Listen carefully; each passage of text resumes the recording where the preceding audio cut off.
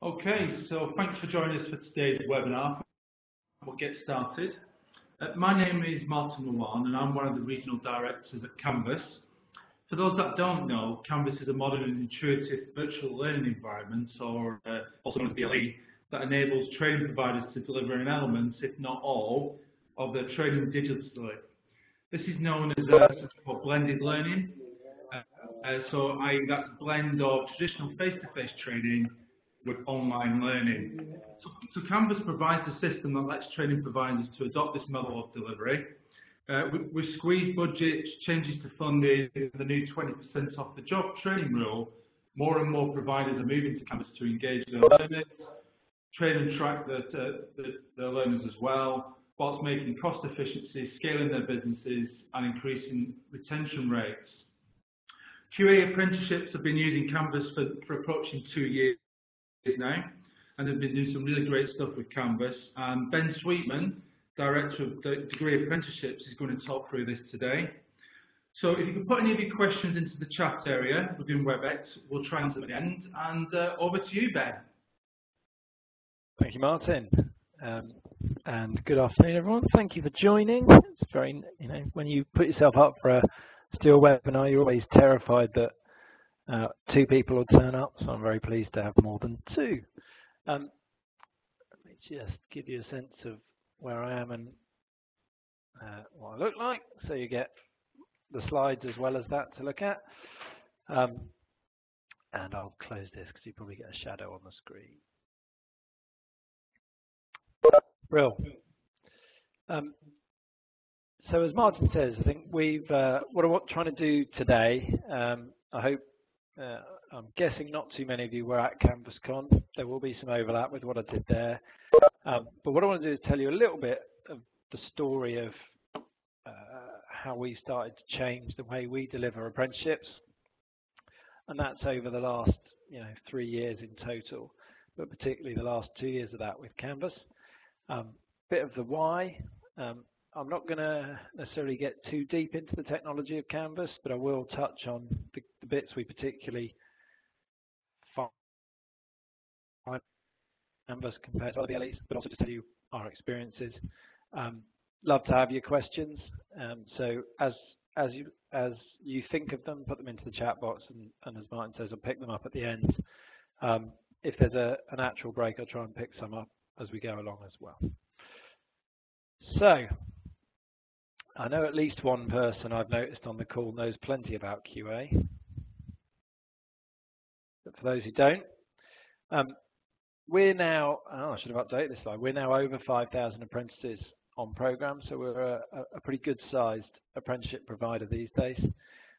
We really come from a heritage in technical training, in IT, and that's still the majority of our apprenticeship programs, although increasing breadth in our portfolio to cover things like project management, leadership, digital marketing, etc.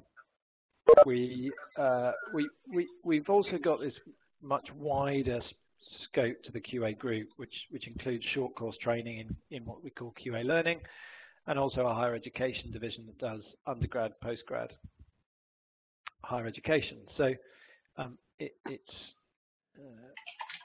quite a broad group, and I think the reason just to share this to start with is to say, until 2 years ago, we had that number for that time 3,500, 4,000 apprentices on program, but it really was. We were delivering high-tech skills, so we're teaching people, cutting-edge stuff, whether it's cybersecurity, software development, digital marketing, doing it in an incredibly traditional way at QA. It was still overwhelmingly a classroom experience, and equally in the world of apprenticeships, there was assessors doing one-to-one visits, field-based, on the road. But actually, it was, that was the core bit of what we did, was very much face-to-face in whatever method that was. So I think that was one big driver for us, is recognizing that we needed to think differently about delivery model. I think the other thing that's coming along for us that's really sharpened our mind was this sense that we'd spent an enormous amount of our time historically, and still spend a lot of it, is actually developing materials for learning, and we talk about QA authored materials a lot. But increasingly, and I think especially as we move online, content is freely available in a way it never has been before. You know, we're moving away from publishers and textbooks and, frankly, you know, almost an expensive starting point with content, to both individuals and companies having this really ready access. Everything from the free stuff, but equally the paid options through things here. I've included things like Pluralsight and Lynda and LinkedIn Learning. You know, they're inexpensive. They give you access to content. So if we're thinking about ourselves as primarily a content provider in an education sense, actually we're limiting our thinking about who we should be. My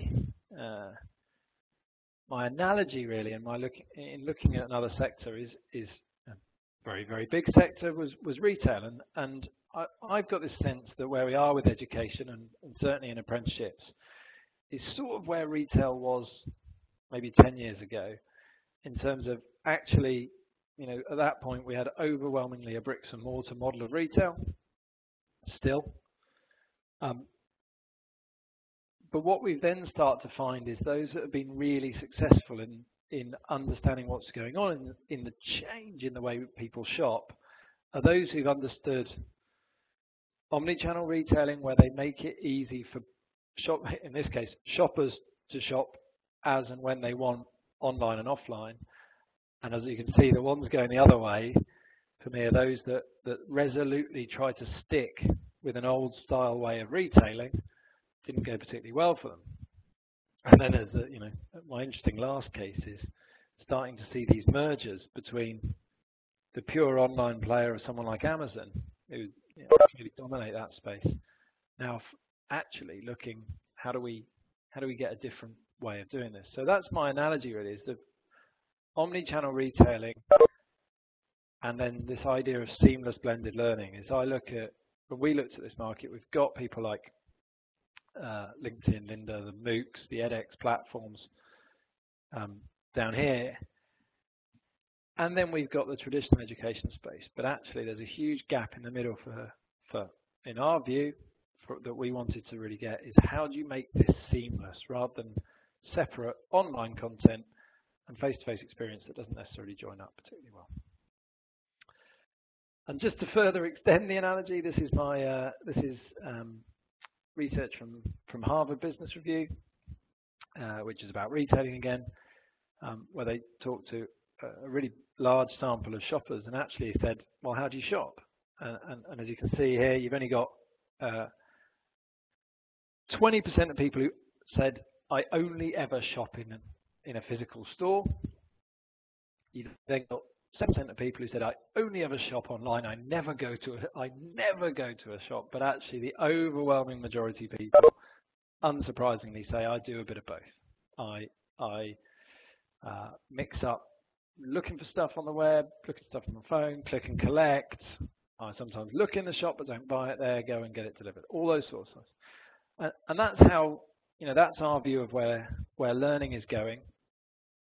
And particularly when you look at some of the immediate opportunities around apprenticeships and the challenges, but a lot of the opportunities, is that's our baseline. That's as we go into this journey with Canvas, is saying we think that's how everyone wants to learn. Which is they want us to create a seamless online-offline experience for them that enables them to learn flexibly in the way they want on their phones, on their devices, but then to still have that unique face-to-face experience for the right things that they need it for. Just a bit of fun, really, of a few of the chief execs have now set up defunct businesses and what they said. Ed Colligan of Palm Pilot, who thought Apple could never really work out how to make a phone. Famously, the guy Jim Keyes from Blockbuster, who thought Netflix weren't really a threat. And then you might not be quite able to see that. And just 3 months ago, the CEO of Foot Locker saying we're not really worried about vendors selling shoes on Amazon. I sort of would be worried if I were you. Right. That's a typewriter, apparently. It's been a while.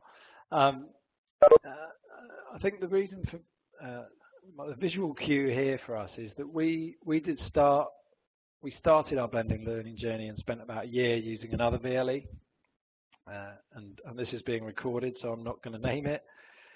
But what we found pretty quickly is it was sort of okay as a storage and documentation model, but what it didn't give us is that opportunity to create engagement and learning online and interactions and to do all the things we wanted to do around seamless blended learning.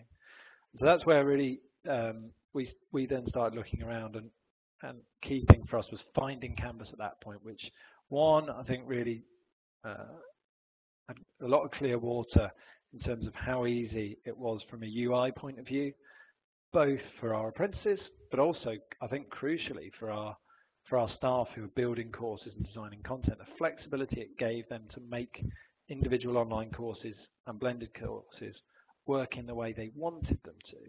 You know, everything from inline video to the number of the LTI apps, so this interoperable app store that enables us to do lots of interesting things, whether it's around how to do maths modules in a different way, but equally just the opportunity to extend Canvas quickly and flexibly. So that sense of trying to do all the right things but with the wrong VLE, we found hampered us in the early days.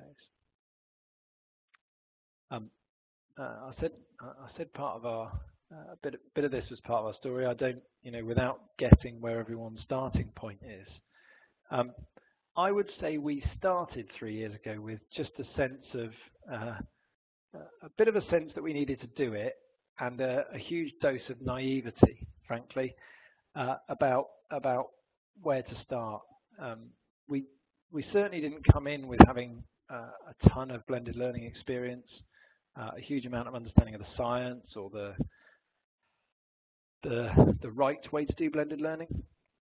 I'd say more than anything else, we started fairly small, so we started on degree apprenticeships, and we started with a small group who were not afraid to just try things out, and we pretty much plugged Canvas in on a Monday morning and got a whole group of us together and started really, in the technical sense of the word, hacking courses together just to see what was possible and see how we could do things. I think actually that sense of experimentation has been really important to us, which I think we've maintained almost on this term-by-term, quarter-by-quarter basis, is always going back and going, what could we do next? What could we extend about the way we use Canvas? What are all these unexplored features that we haven't used, but suddenly they have a need? We've got a business requirement from our customers for them. And that's probably been a really important part of this, is that does sound like that is experimentation. But we've taken a real strong cue from our client base and our apprentices on what they wanted, which I think was absolutely in the context of degree apprenticeships. They were saying to us, particularly at this point in their career and the later points of degree apprenticeship, we've got productive people with real day jobs, and what we need from a degree apprenticeship is a different way to provide both flexible learning, a real ability to connect that learning to the workplace, but then to organise our work and time around the changing dynamics of our role. You never know which week's going to be hugely busy, which day where something's going to kick off. To give us a way of learning that's flexible. I think then the other thing was we love the face-to-face bits, but make sure that it's unique. The things that you can only do when you have a group and a face-to-face environment, whether that's technical elements or whether it's group work, they gave us a real direction to focus on that. So when we're starting to think about how we organise blended learning, that was one of the other key things, is to make sure that the digital stuff is the right things to be done that way, but equally the workshops, the face-to-face, the immersives are the right things to do that way. And I think probably the last thing in this little category for us was a lot of the things that people said they liked about apprenticeships, the uniqueness of apprenticeship compared to other forms of education they wanted us to keep, was the sense that it's fundamentally practical. And so when we thought about the online learning, some of the criticisms and the bad experiences people have had in the past was where it's very dominated by content. And so our key ethos in what we're doing here is to try and really make sure that everything we do, every week of content has, yes, a little bit of content, but more importantly, is all about then being backed up with something to do, whether it's a practical exercise, whether it's group work, whether it's discussion boards, but it's got that sense of active learning in it, and importantly connecting it back to what's workplace and what's my context on a day-to-day point of view.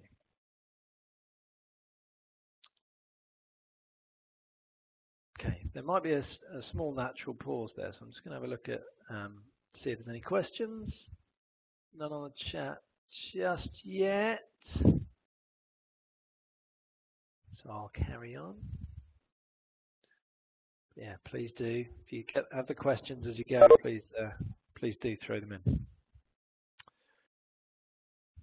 Okay.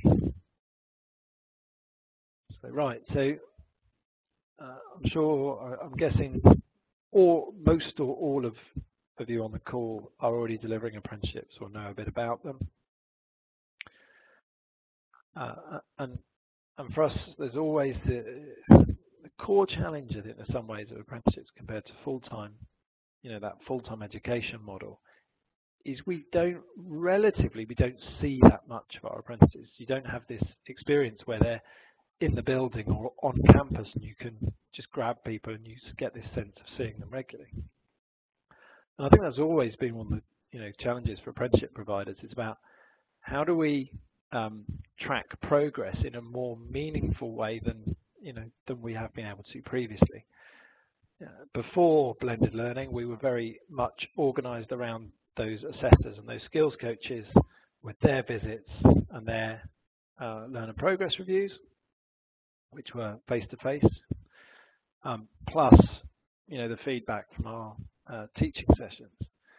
I'd say the single biggest thing we found about the way we run our business, so as well as I think giving our customers a better experience in blended learning, how we run what we do from a quality and an operational point of view has been Google Analytics, Canvas Analytics, and the level of detail it gives us. So my example here is previously we often might not have known that an apprentice has become disengaged with the content for a 4 to 6 week period, because that's not unusual to not see an apprentice for that sort of 6 week period. Particularly the silent disengagement, not the ones who scream and say everything's going wrong, but the ones who just quietly disengage.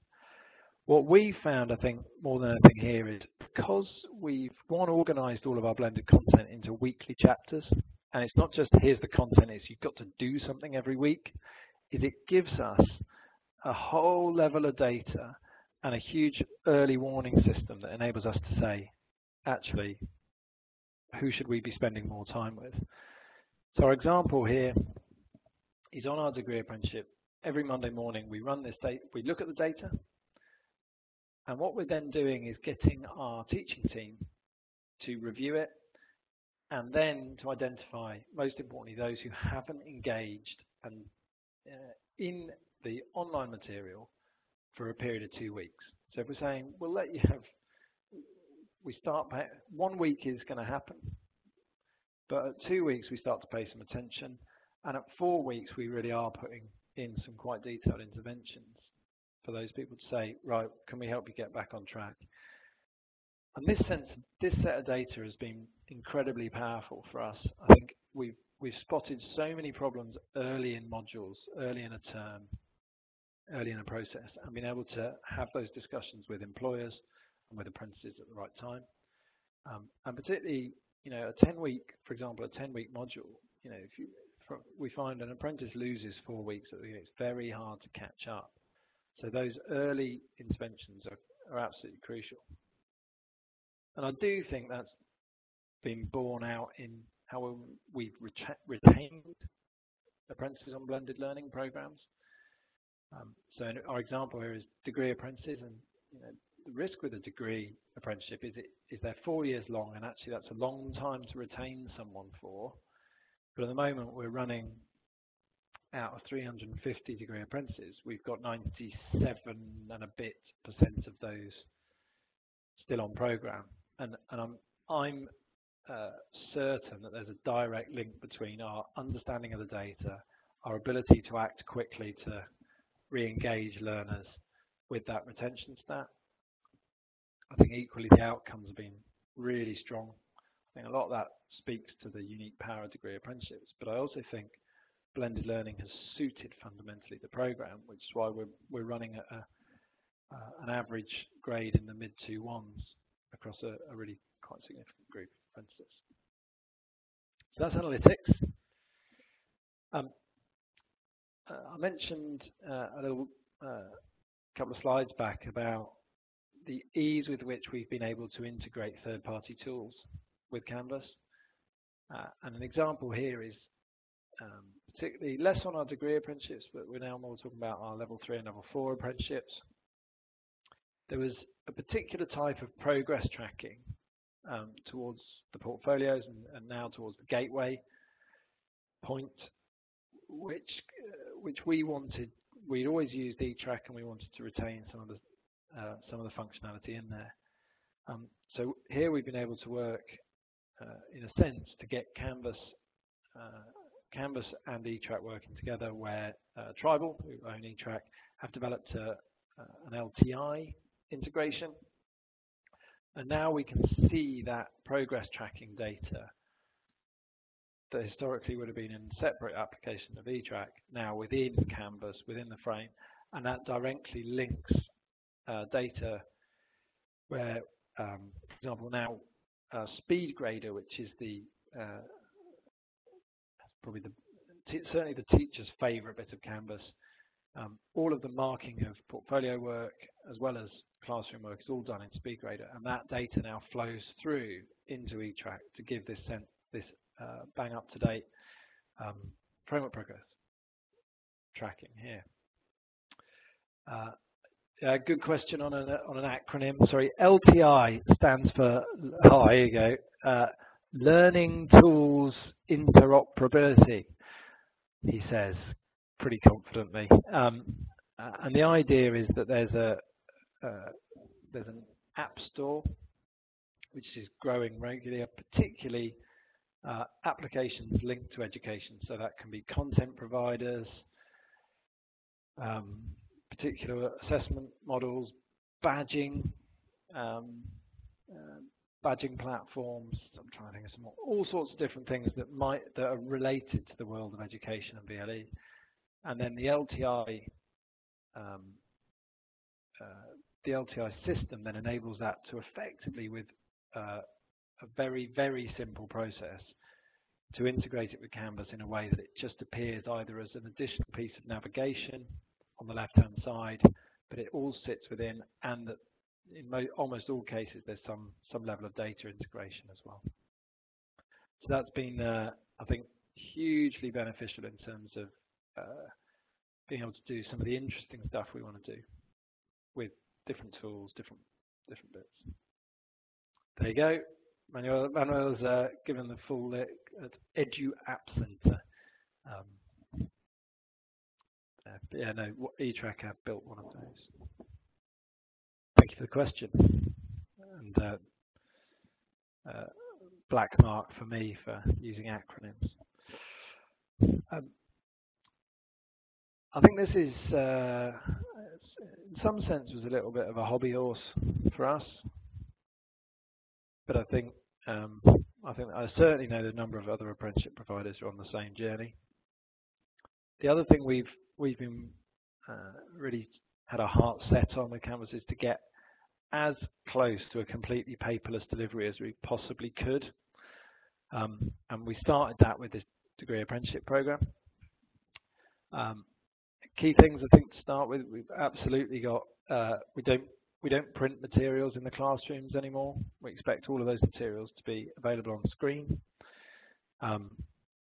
Obviously, assignments are online, but they're not only handed in online, they're marked online, they're second marked online, they're moderated online, the moderation forms are online, and it's then all made available to our university partner through Canvas. So there's no separate flow. In fact, it's not just paperless, it's all inside Canvas. I said 99% paperless. We are working on getting the ILR and the commitment statements to be fully digital as well.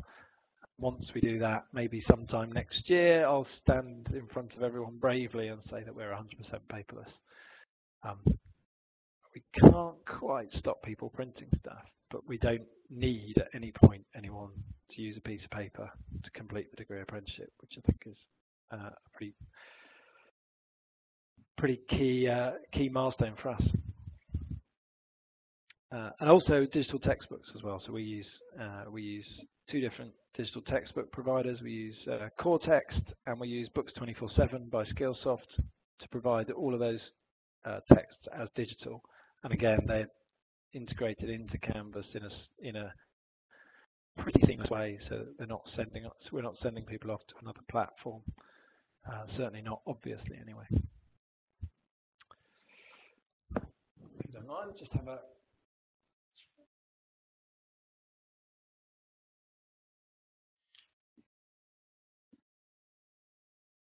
So now, just as we get the last sort of 5 or so minutes, just to give you a sense of where we now want to go, I think we'd say we made a good start with blended learning. In a sense, just enough of a start to work out all the things we don't know and all the things we aren't quite doing right. And I think that's where we're now talking about what we've done so far is we're doing a bit of digital learning, but it then starts to have all the knock-on effects, both forced effects, but also then some new opportunities about where we can go. And it's this idea that we're starting to map out a couple of waves of digital change that we can see coming. So as well as the way we teach, we see huge opportunities here in thinking, like I said, about digital operations. So how do we make effectively everything that we do with our apprentices more self-service or easily available online, much less of it requiring an email or a phone call to get things done. But equally then, when we get down to the back office, blended learning fundamentally changes roles for our trainers, our lecturers. Where they would normally have expected to spend almost all of their time in a classroom, actually some of our roles are already spending more than 50% of their time doing online and remote support, which is a much more flexible existence, but it's also a different way of measuring goodness. We don't necessarily just measure how many days people spend in a classroom or how many hours a week. That's the wrong measure. And so thinking about our business in a different way. I've already mentioned how powerful Canvas Analytics has been for us. I think we see an enormous amount more we can do with the data we're now getting to really go to a next detail of not just the people engaging, but then starting to combine that with things like Google Analytics, with heat mapping, with correlating their engagement data with their backgrounds to understand what is it that means apprentices are either more likely or less likely to engage, and then ultimately the key thing we want is to link that to achievement. So does it then start to give us some early indicators, some predictive analytics that enables us to target people to improve our retention and our achievement rates, which are incredibly important to us. So just a little bit of an example of how, we've found that once we started on this blended learning journey, as I say, somewhat naively, we've now started to realize actually it changes many other things about how we operate as a provider, as a business. And then just a little bit about where we see things going next. As I said, really read into this. It's now the web and learning are intertwined. It's almost impossible to separate. We can't say one day it will get disrupted. It's already happening. And in that spirit, really starting to borrow ideas from the world of of web development and web design, and see how we use those in the way we develop education. So historically, as I said, it's a very content-orientated approach to education. We've had that here at QA, but as we move online, it goes from being this idea that in the early days of the web, everyone just put their catalogue on their website. And to a certain extent, we've done a bit of that. We've just put our existing materials on Canvas to start with. What we've realized is that that's obviously the least thoughtful approach we could take. What we're now starting to do is to think more about how do we create a much more interactive learning experience for our apprentices. And the tool set we're starting to use for that is from the world of the web, is this idea of user experience design, but then contextualizing that specifically around learning. And here it's really working much more closely with our apprentices to talk to them, to understand how they want to learn, how they want to use the systems, and getting this sense of designing a module to be an overall joined up experience rather than a collection of content. And this is something that we're now starting to build into our, I guess, our tutors and our lecturers tool set, and getting them to actively run these sorts of sessions with our apprentices at the end of modules to gather feedback, to help us iterate, to help us improve the design of our modules, particularly those that we're doing on online, blended on Canvas. So that's the first thing. And I think the second thing we're really excited about is this idea of how can we then join up the worlds of work with learning from an apprenticeship point of view, and can we use either problem-based or challenge-based learning to give apprentices a sort of semi-structured, scaffolded way to apply their newly found skills and knowledge,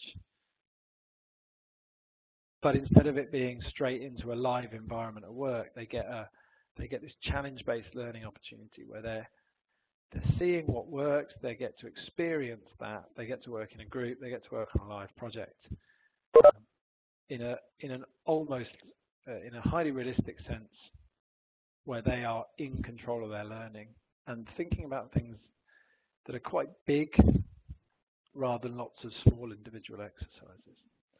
So that's the second thing we're now starting to look at from how we deliver learning and how we make that work from an apprenticeship point of view. And again, these are the sort of things.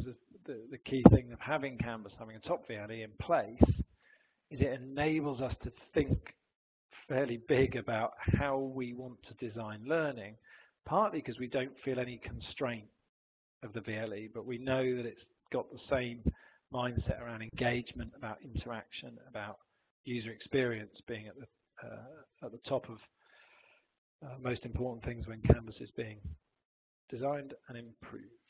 So there you go. I think that's all I wanted to say in my bit. It's about 35 minutes of me. So as we come towards the end of that bit, if anyone's got any questions that they either want to put into the chat box or indeed to unmute themselves and to ask questions in front of the forum, that'd be great. So let me have a look what's on the chat first. So thanks for sharing your strategy, Ben. That's been really informative, really fascinating of use of Canvas. I know that obviously lots of our customers use Canvas in different ways, but I think this is a really, really good case of using Canvas in a really, really good structured way. And I really like how you've been providing timely interventions for your apprentices. What's your current retention rate? Did you mention it during the webinar?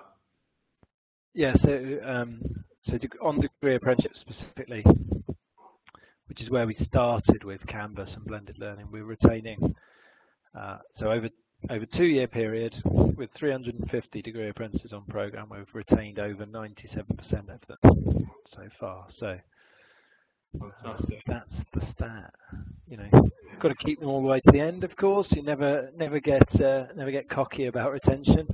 But yeah, we think that's a pretty good start. That's really good. And we'll be sharing these slides with attendees after once we've got the recording as well, and we'll be sending that recording on.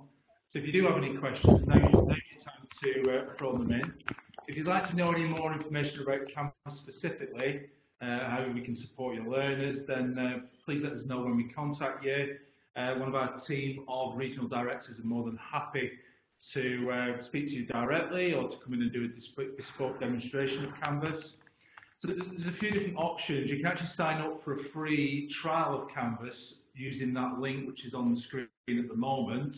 I think if you just Google Canvas VLE free for teachers, you'll get there as well and find that link. You'll get presented with two different options, which are Try It, which is a 14-day trial of Canvas, which will already have some learners already in there and some content built into Canvas, so you can see what it looks like fully built out. You can have a play with it, and then we can talk to you directly if you wanted.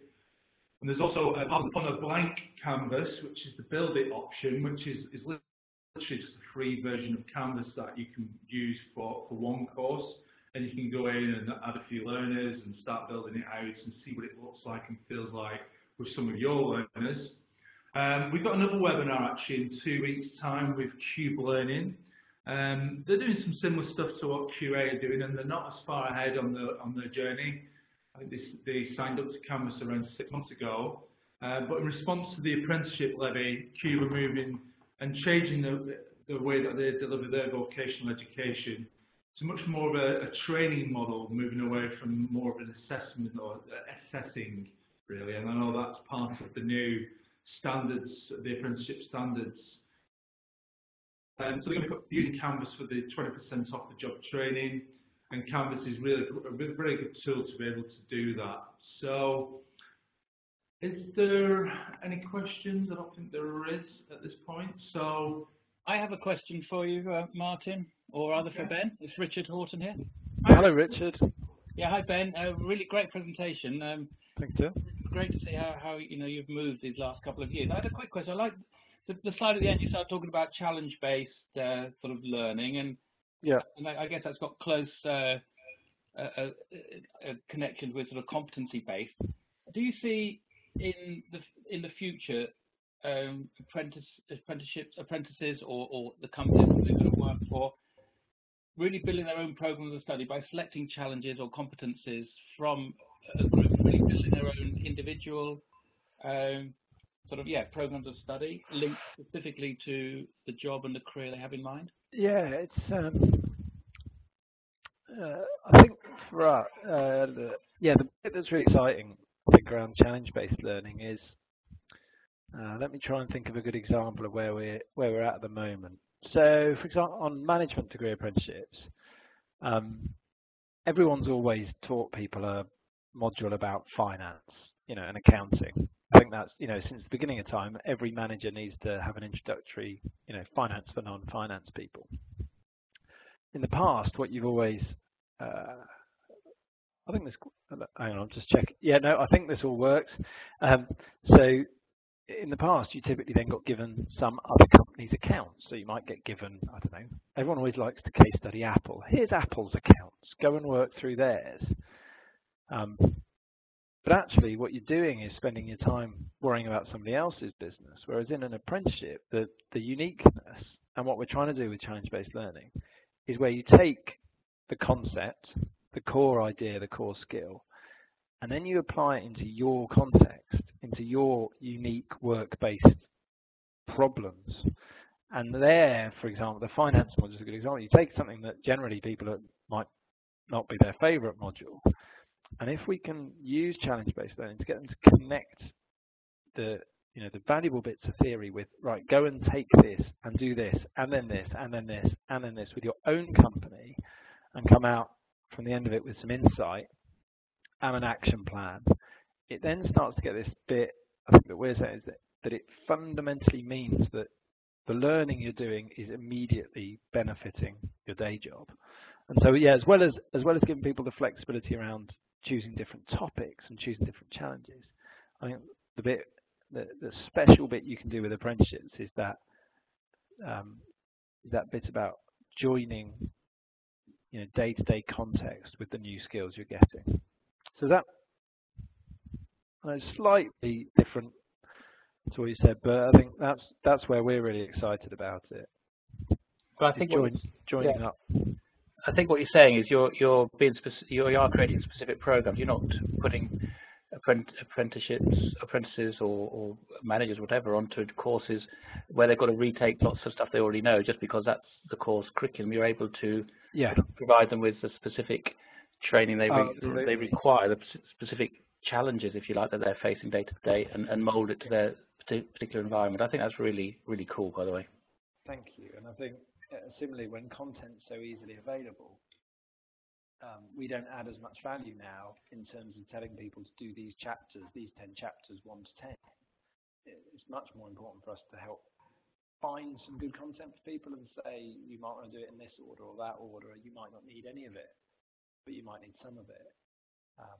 But we get less obsessed by week by week rundown of content and much more about what is it you need to achieve with it and how to move around that.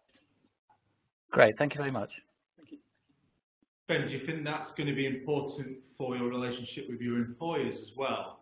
That's going to be a selling point for your business when you're recruiting apprentices, that they're actually doing real world problems and actually solving business problems for that employer? Yeah, I mean, especially with the 20% off the job requirement, I think I'm sure we're not the only ones where there's the conversations about actually that's a very real cost to the business. So when people are doing 20% of their time as learning, I think it's absolutely crucial that we think as a group of providers, as an industry, about how do we make that 20% most immediately applicable back to work.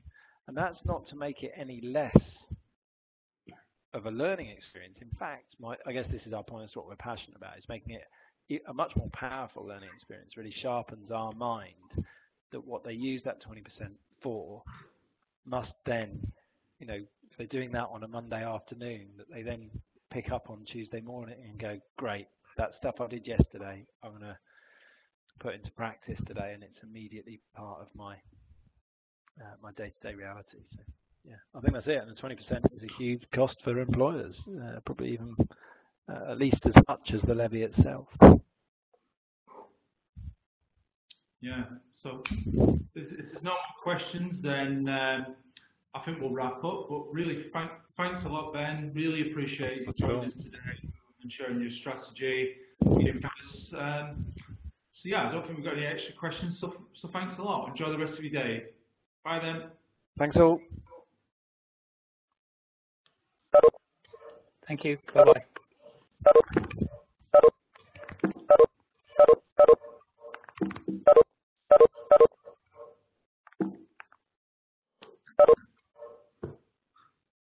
Still just stop drop off on.